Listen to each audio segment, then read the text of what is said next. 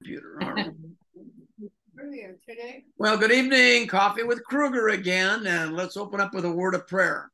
Heavenly Father, we give you thanks for giving us the pure, clear gospel message, which toward the end of this month, we're going to be celebrating the Reformation anniversary.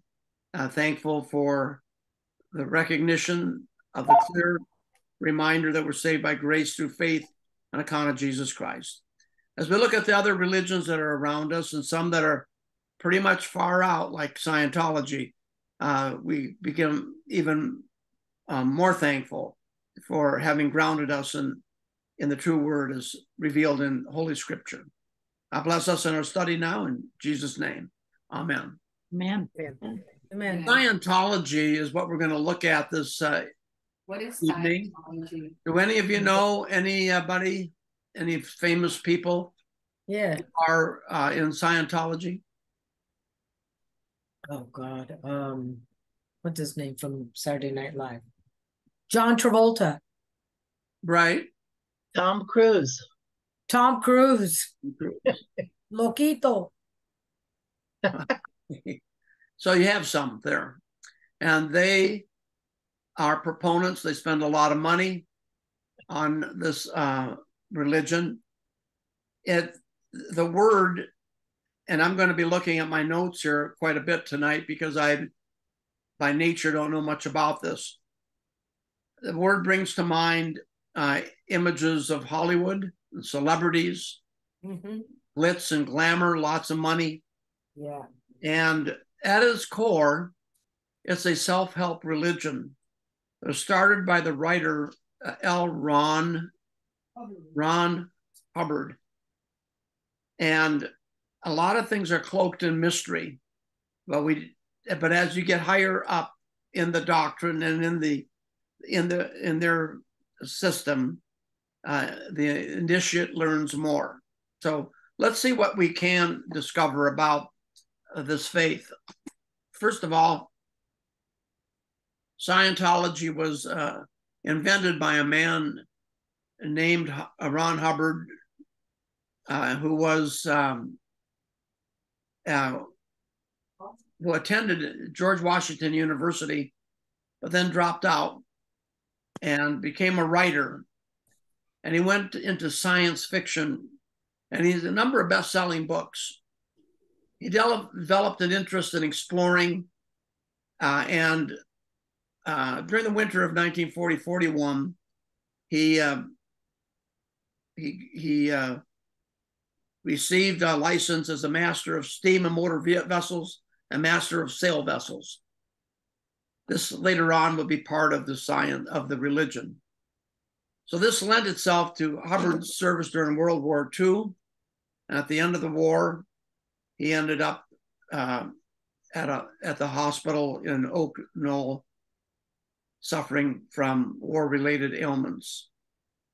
So he began to think about his human condition, decided to undertake a quest to discover science of the mind. And from this came the invention of Scientology.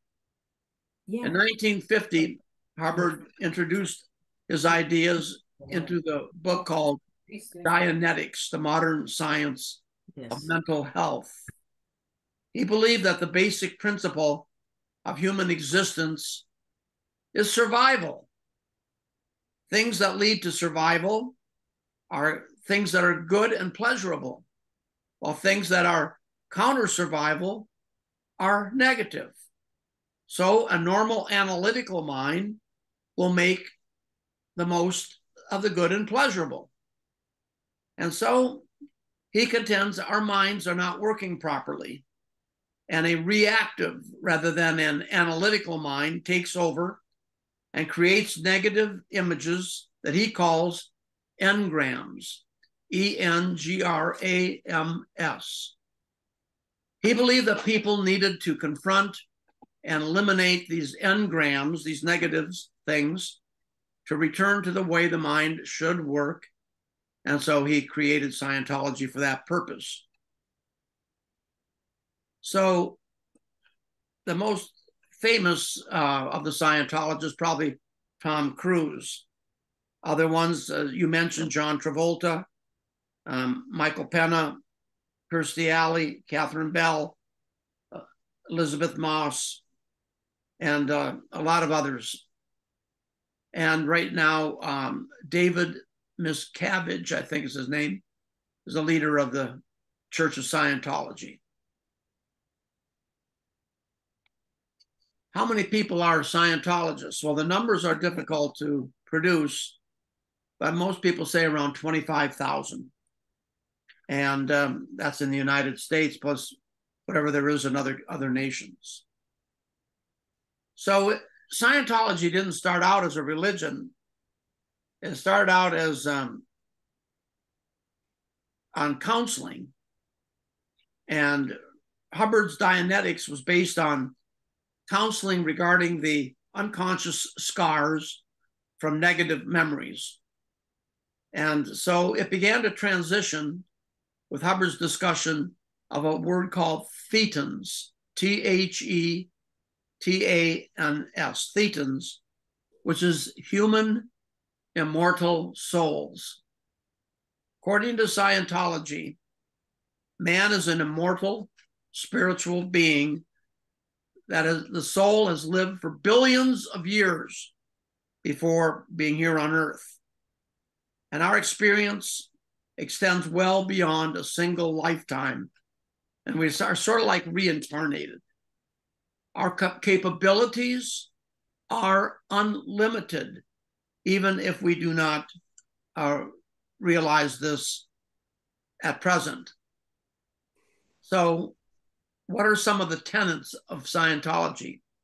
As I mentioned before, the first one is survival. Things that lead to survival are the things that are good. Things that are negative are counter survival.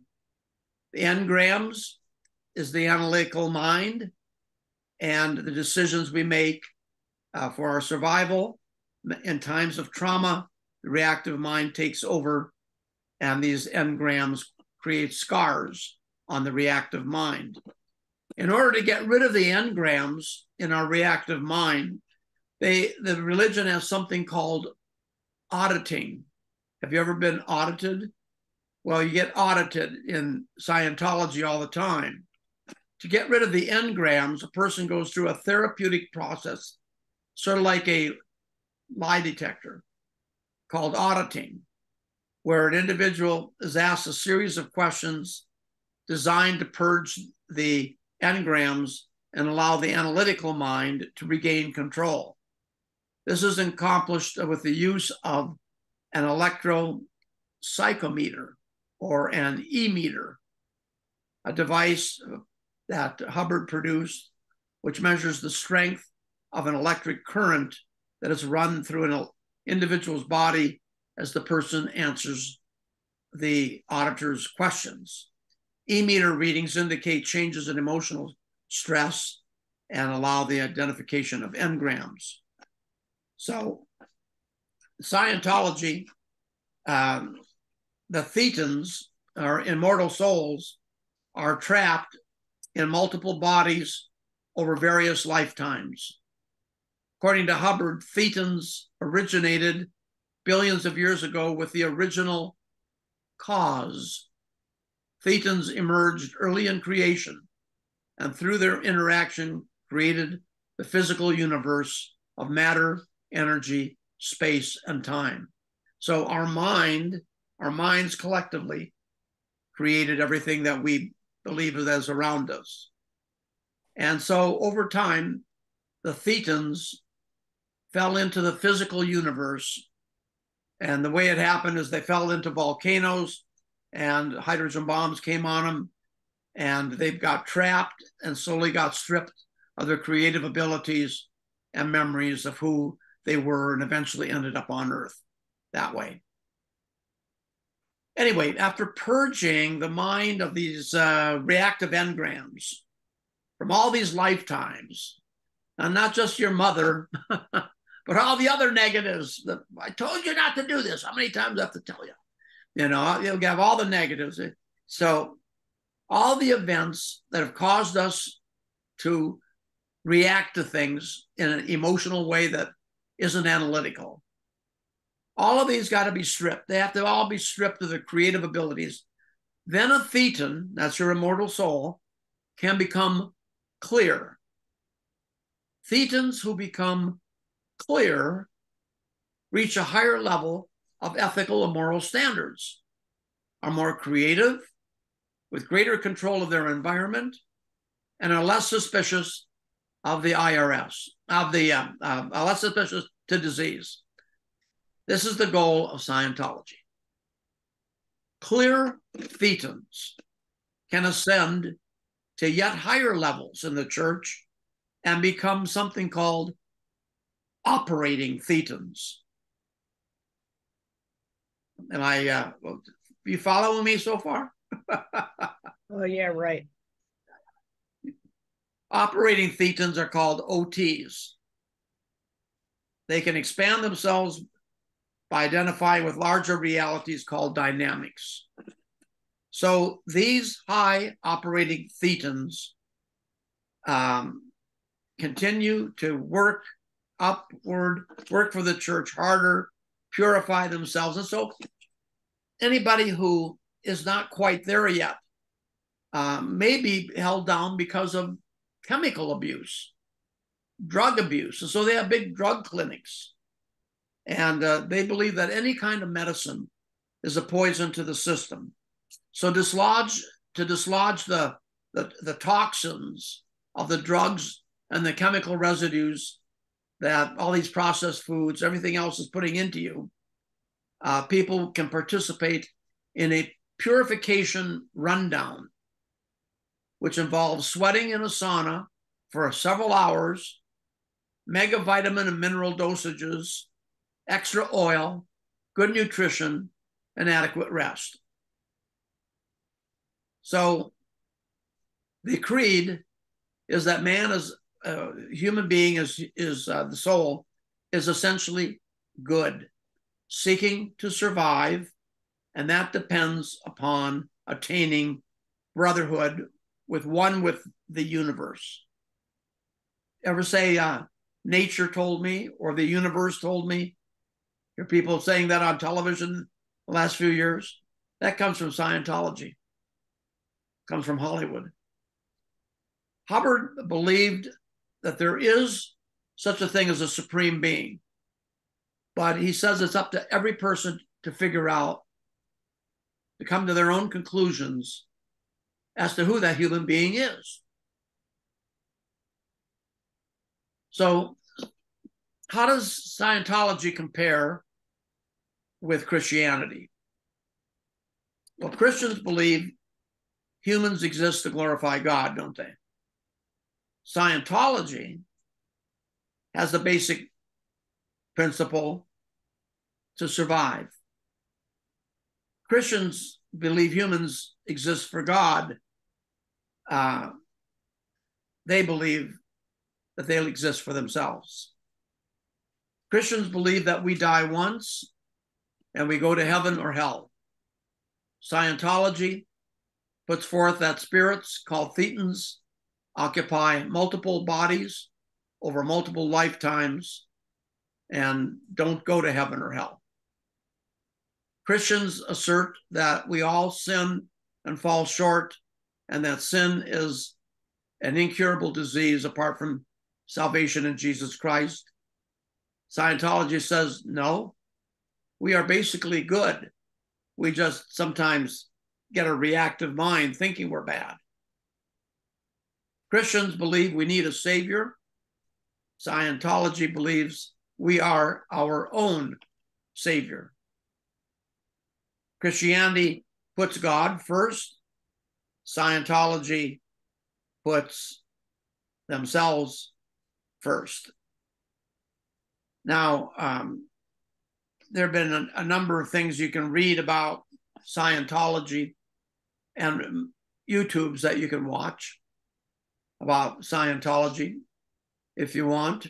Some interesting YouTubes on the subject of people who have left Scientology. And it's very hard to leave Scientology because they have a shunning going on, like some other religions do, where they'll actually go out and do everything possible to ridicule your name and to bring you back. If you become part of part of a member of Scientology, and the rest of your family is not, you're to disassociate, they call it, from the rest of your family and have nothing to do with them anymore. And so shunning and disassociation become very much a part of breaking up families. When you become somebody like Tom Cruise, you elevate yourself to something called Sea Corps and Sea Org.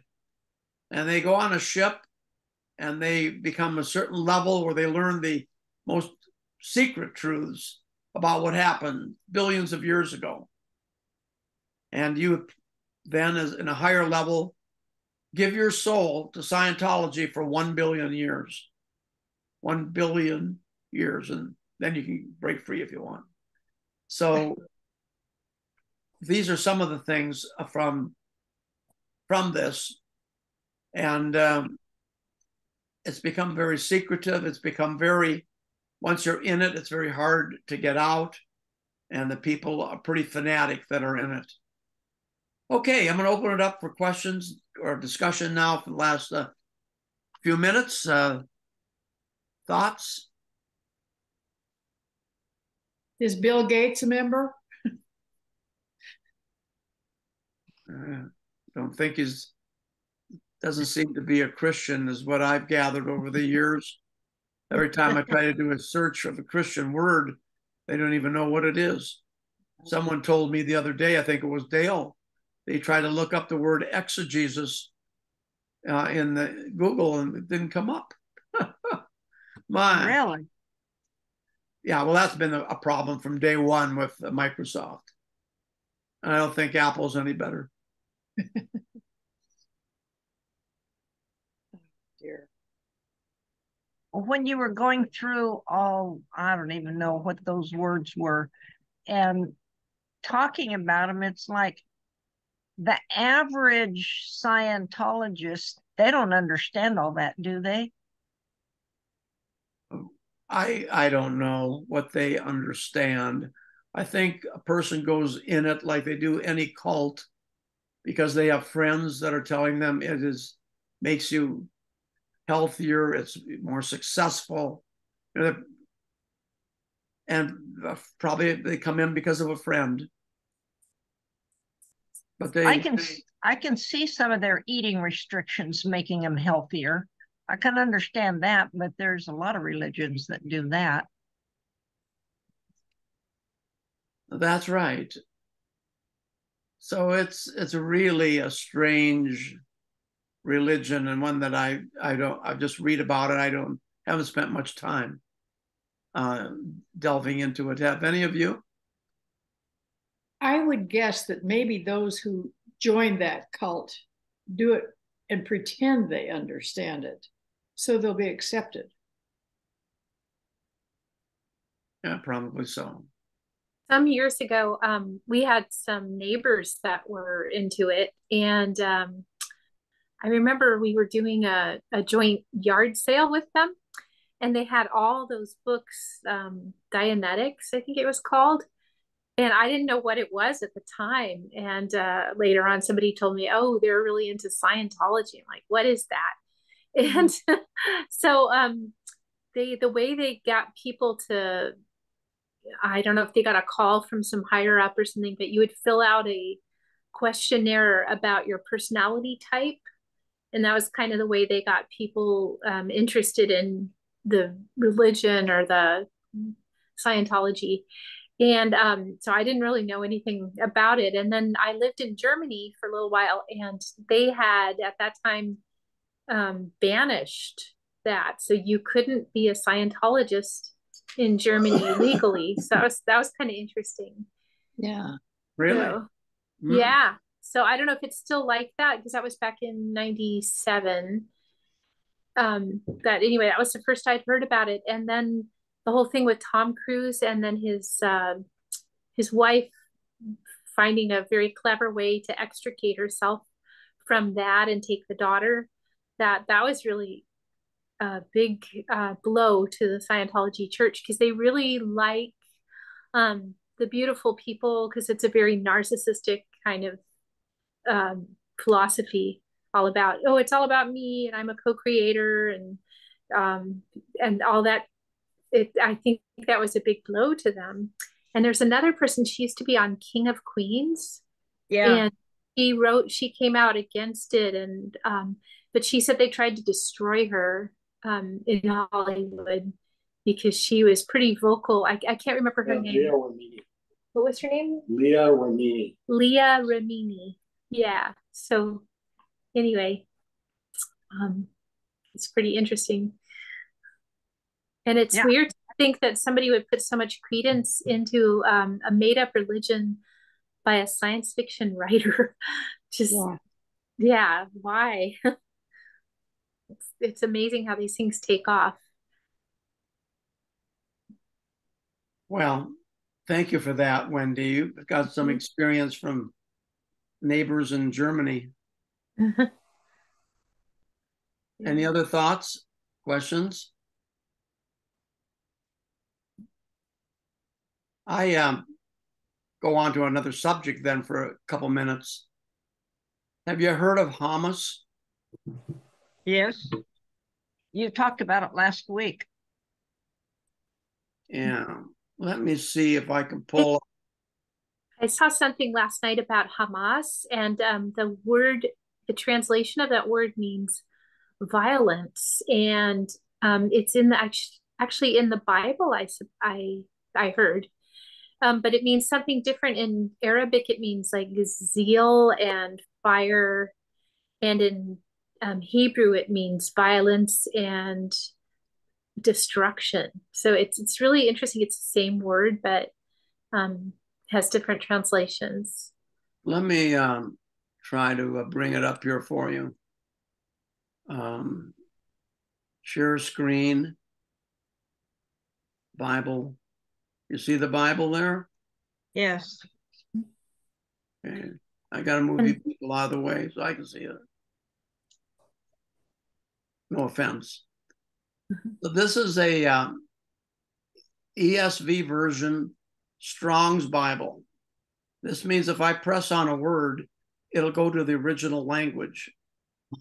So in chapter 6 of Genesis, remember we talked about the world was becoming so terrible that the Lord said that no flesh will survive, and that the flood would come. No, right before the flood, it says, now the earth was corrupt in God's sight, like Wendy was saying, and the earth was filled with violence. And then down here, the earth was filled with violence, same word.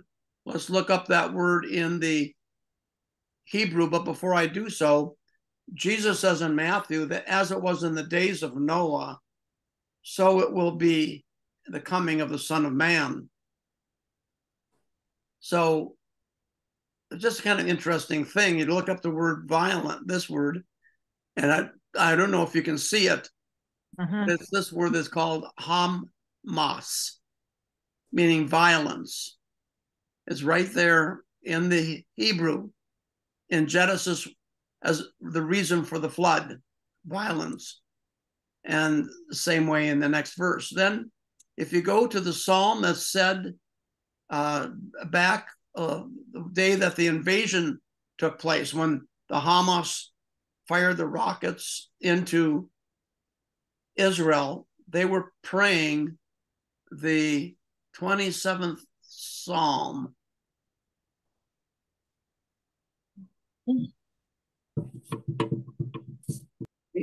And it's like part of the Lord's Prayer. It goes,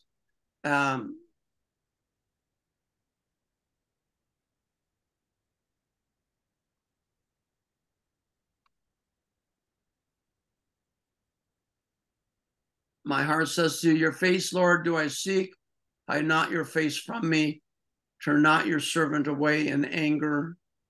And on it goes. And then it says in verse 12, give me not up to the will of my adversaries, for false witnesses have risen against me, and they breathe out Hamas, the very word that they spoke as the rockets fell on them a week ago.